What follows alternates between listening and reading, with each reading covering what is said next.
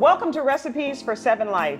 It's cold outside, but my friend Zach is here to help us make something that's gonna warm us up and be delicious. We're doing cheeseburger soup, right Zach? We are.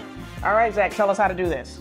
So in our pot here, we've got a carrot, we've got 2 stalks of celery and an onion.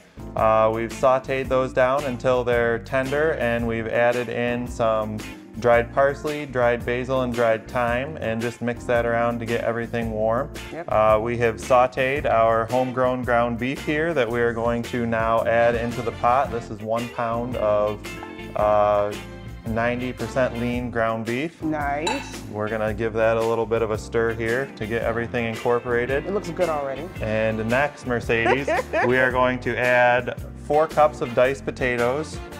Nice. And then we are also going to add in 3 cups of homemade beef stock.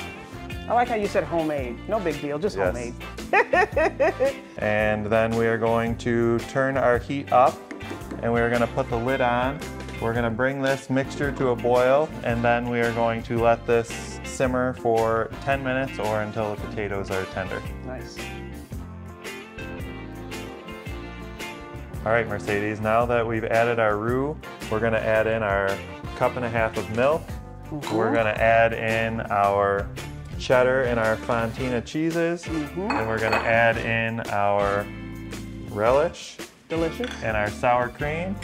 We're gonna stir that to combine and melt, and cheeseburger soup. I'm sorry, couldn't hear anything he was saying because this is so delicious. Head over to our website, wkbw.com/7life to get this recipe. I promise you'll love it.